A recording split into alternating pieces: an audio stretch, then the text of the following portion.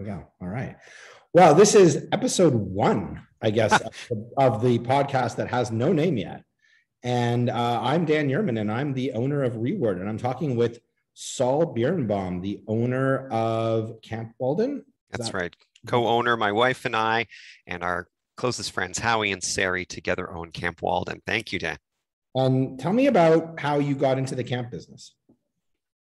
Well, it's a great story, and I'm often asked to speak to high school students about the readiness to change course is usually the theme. I thought I was going to be a doctor. I was taking my pre-meds, my undergraduate degrees in mathematics. I did for fun in my spare time, my organic chemistry, and physics and bio and so on, and wrote the MCATs, and I was all ready to go. I just needed a summer job to pass the time really and save the money for the tuition I would need one day. So I enjoyed working with kids. I had a long history of babysitting and tutoring. And after earning some money doing some painting, in my early university years, I realized at the end of June that I had enough money to pay for the next year's tuition and wanted to get out there and work with the kids. So I faxed my resume to 10 day camps in the Toronto area. Camp Robin Hood was the first to respond. I met the owner there, Larry. He invited me to come in and begin pre-camp the very next day, which I did. That's when I met his daughter, Sari, who put her arm around me and said, "My dad said great things about you." And she took me under her wing. I soon met her husband, Howie, and so began a wonderful friendship. I worked there for several years and realized that this was a true passion. This was my true love, summer camping. Like in medicine, I have the ability to not just influence the individual, but their whole family. And that was the real attraction for me. So we began, Howie, Sarah, and myself, the search for something we could own together, an overnight camp that the day campers could grow into. And we thought this could take 10 years, 20 years, but 2.5 years later, the founder of Camp Walden, Ted Cole, and his wife, Elaine Cole, approached us and asked us if we wanted to take over the camp. I spent a summer studying under Ted and being the assistant director there. And in September 5th of 2003, I became the 28-year-old director. I was a bachelor at the time and wonderful girlfriend, Jen, who later became my wife and mother to our 4 children. And it's been nearly a 20-year journey ever since of growing and healing and just wonderful personal development for me. Many of my closest friendships are from my experiences at Walden. So I'm coming up on the 20th summer. Wow. That's an incredible story. That is talk about like turning left. You know? Yeah. People say, do you use your math ever? I mean, you've got this math background, the science background, and I don't use the specific calculus every day, but an approach to problem solving and so on. So when I speak to young people about being ready to change direction, the time you spent on goal A wasn't wasted. It can always be applied to whatever goal B is. So, all right. So let's talk about these. Let's talk about getting to this 20-year anniversary. Has been a little bit of a wild ride the last couple of years. And that's what I wanted to talk to you about today. So sure. Let me just set the stage for the people who aren't really listening, because no one's really listening to this. But so I'm a Robin Hood parent. I have 2 kids who have been going to Robin Hood. Well, my younger son, this was his first summer. He loved it. My older son has been going for a couple of years and did the first Walden weekend this year. Yes. And so I grew up I was a Wahana kid. Mm-hmm. And so didn't have the best experience there. And so I was really a little bit hesitant about all summer camps because my summer camp experience wasn't great. Mm-hmm. And so I was really on the fence, and because last year was going to be my kid's first year, and then COVID, and then I got your first email, and I got to tell you, that email made me feel like everything was going to be okay, and that you were the one who was going to make it be okay. And that's one parent to another parent. I remember where I was in front of Leo Beck on Arlington with my kids. It was May 8th or 9th or something. I don't remember the day. I don't even have the email anymore. But I remember standing there. My kids could have fallen off a hill and I wouldn't have noticed because I was sitting there reading it and I knew that everything was going to be okay. And that's what I want to talk to you about today. That Sure. on that series of emails, because as a writing company, we look for great writing and we value it. And when we see it, we want to call it out and, oh my God, this was really something. So I want to ask you a couple of questions about it. I have them written down. So I want you to tell me, I want you to describe the moment to me when you realized that you had to write that email, when you knew you had to shut it down. What was that like for you? Sure. First of all, I'm just so flattered by the fact that you made contact. I follow your feed, and I love to read everything that you post. And I don't think of myself as a writer. It's so interesting. I thank you. I've received a number of compliments about this piece of writing, and I can't take full credit. And I'll speak to that in a moment. But I don't normally think of myself as a writer. I think of myself as a talker, as a presenter. Alongside some of that math background I told you about, I love to be on the stage and to act in shows and so on. So when I write, I really think about what I would say, what I want to say, and then sometimes I'll record what I say and then write. So I knew that when camps were closed, and by the way, you're talking about the letter when the announcement was made by Doug Ford, and I see that letter as sort of part of a series of letters. Thank you for sort of using the word series, because I saw there was a lead up to that letter, a series of letters that brought us to that point, a process of trust building, and then ultimately the letter that had to be written. And I mean, I could answer your question specifically, but generally, I myself held on to hope that camps would not be closed right up till the last minute. You know, a science background, it was grounded in the facts just like everybody else. And the writing was on the wall for some time, but my love for camp and my hopefulness is what prevailed. So it really, I mean, there was this lingering feeling of, if they close, you're gonna have to write a letter. And if they open us, you're gonna have to write a letter. That was held up here.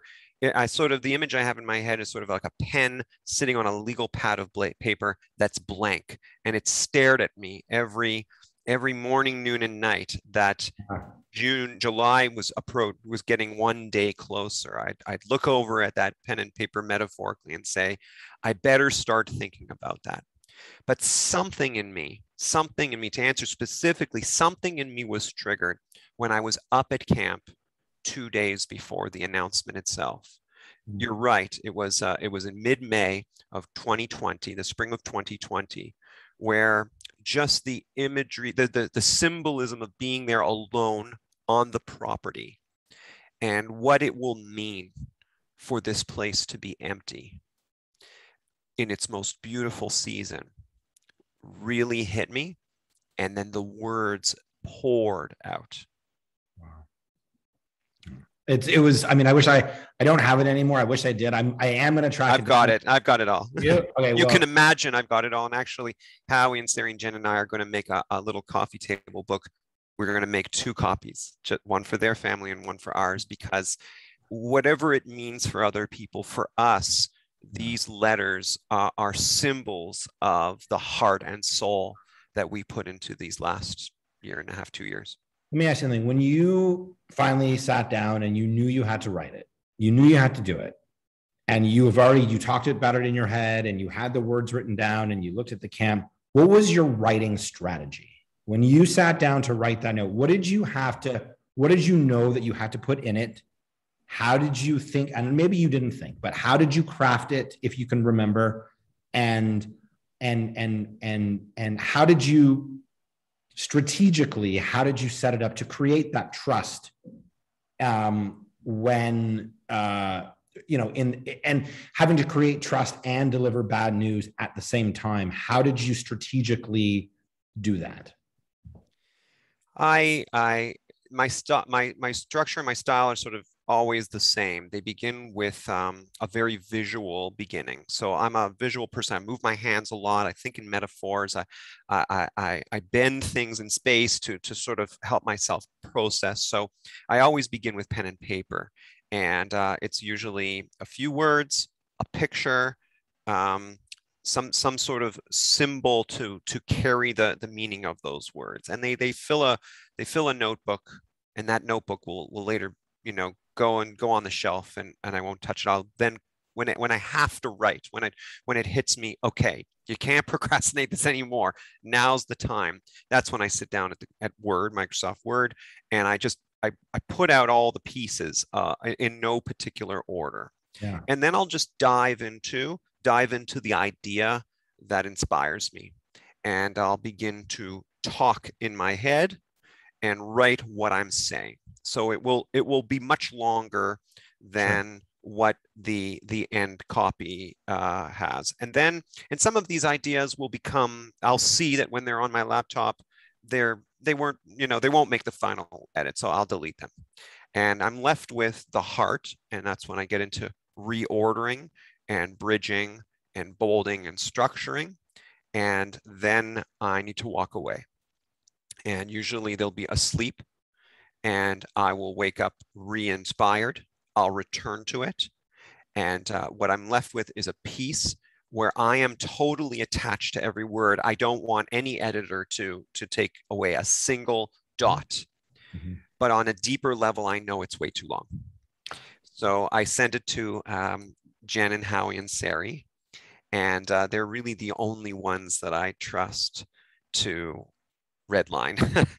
And it hurts. Every cut hurts my soul, but I don't tell them. and you're secret for that. Yeah. And then I fight them on one or two, the ones that I'm stuck on. Now, this particular letter, Howie and I remember a moment. So we're talking about the letter called Lost and Found. We're talking about a letter that had a structure where the letter is extremely short. It's something along the lines of, as you've heard, dear families, if you've heard, camps have closed. It's terrible. If you've asked us to help you communicate this with your kid, please read the attached letter. If you think it's appropriate, please read it to your child. And then the attachment is the letter I write to children. And in that letter, I mean, this is Sol talking to the kids. This is what I do. This is not branding. This is not marketing. This is not persuasion. This is not manipulation. This is Sol talking to the children. And that part comes very naturally to me.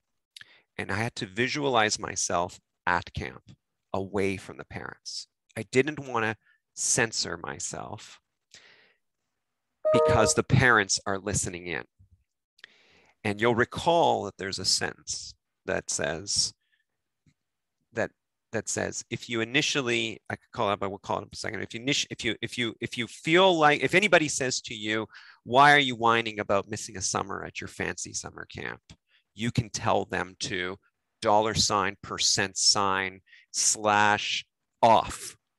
In other words, the parent could insert whatever swear word they wanted, which was age appropriate.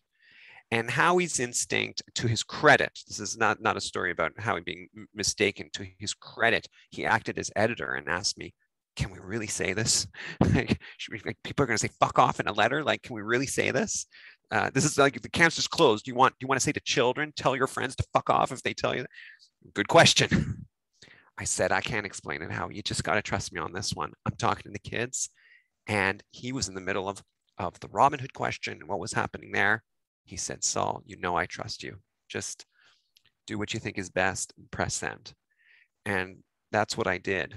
That's what we did. And the authenticity of the letter is what I love most, that it's truly what I would have said to the kids if we were together there at camp and having this communication. How did you know it was ready to send? When did you know? Okay, we're sending this right now. When did you feel it in your heart? Did you know? Yeah.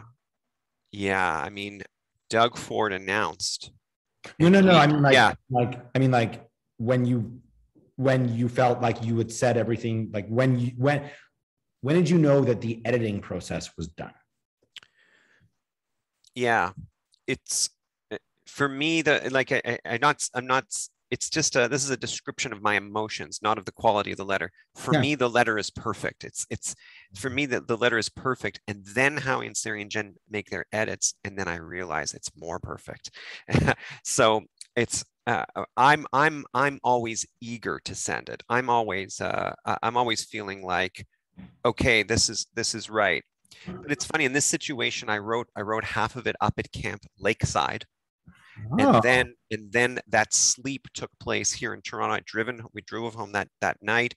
We slept in Toronto, and then I got a text saying, "You better watch for it. There could be an announcement today." I continued writing that morning. There was the announcement. That conversation with Howie and fuck off and whether we should say it was happening moments after the announcement. I felt this strong push that the community needs you now. The people need us now. It's not the time for perfecting the semicolon. It's the time to be there for the community.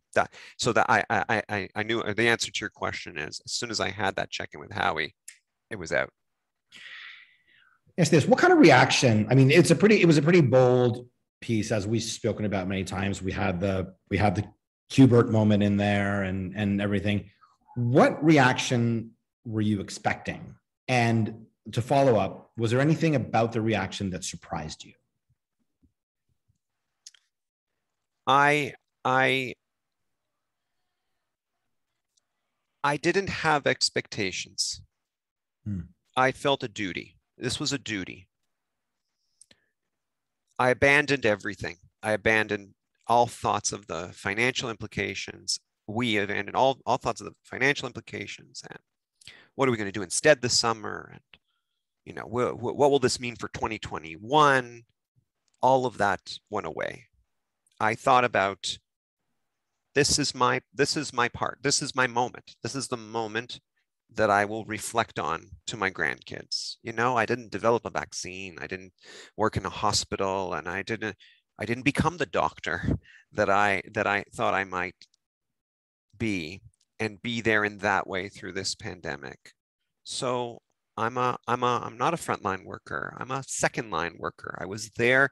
My calling was to be there for the emotional needs of kids who had been in lockdown for months and had the prospect of further lockdown for many months to come. So the duty called, and that was it. That was my only expectation, was of myself. Will I be happy with myself when I tell this story to my grandkids? And what was surprising was the lengthy, thoughtful thank yous that we received from families. Like, it was an obvious thing for me to talk to the kids directly. And later I found out that we were sort of the only ones that approached it that way. And that's fine, and that's wonderful. And all the camps handled this in their own ways and in their own wonderful ways.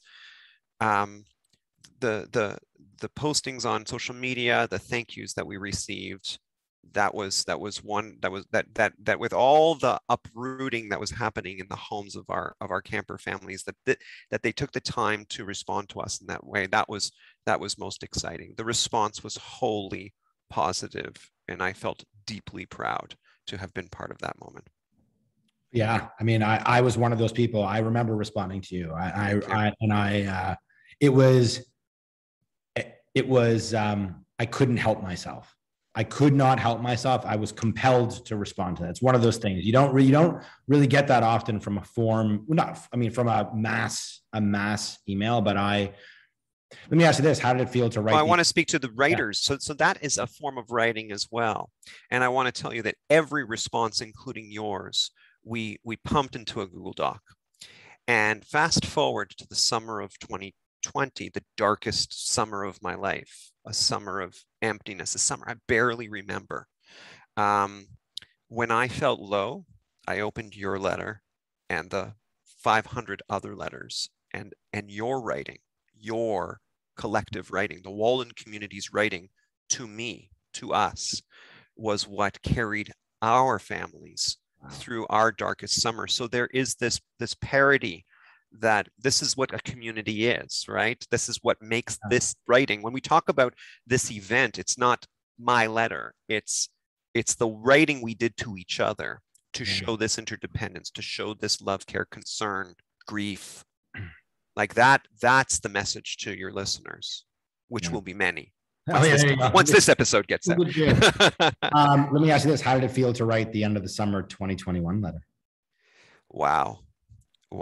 I mean, I love symmetry, and I love a good storyline, and it's just like I read my whole life. Thank you. My whole life sort of we ventured out on this profession of summer camping and thought, like, what is it we do? Is it we want to do something meaningful in this world? And after the summer of 2021, I know that we made a small impact on hundreds of people for the rest of their life. And oh my God, you made a massive. I feel very proud. Massive. I feel very proud.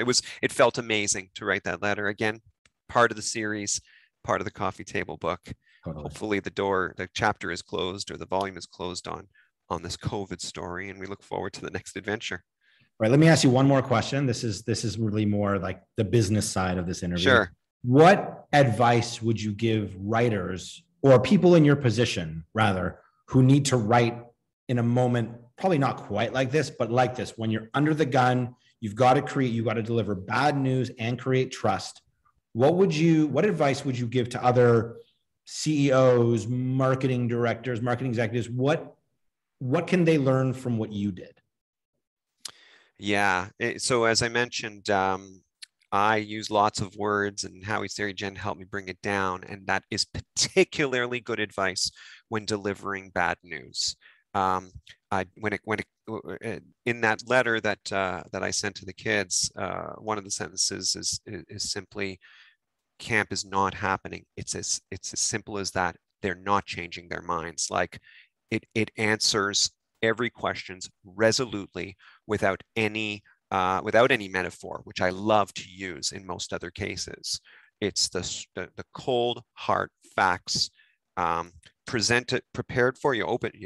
You invite your listener or your reader to join you.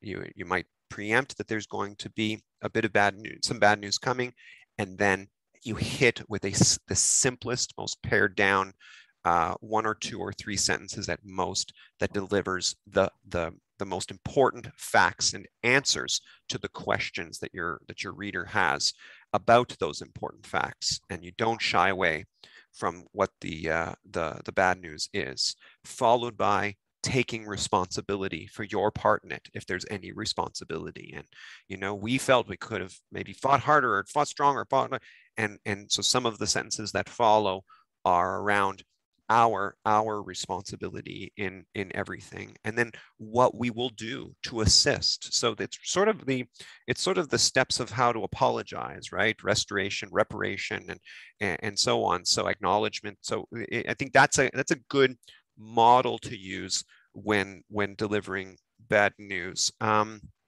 If you find that you're hiding behind, that you're using words to hide behind a curtain, that's like, I was going to say, like, if you're hiding behind words, it's like the hiding behind the curtain. It's like one of my children hiding behind the curtain.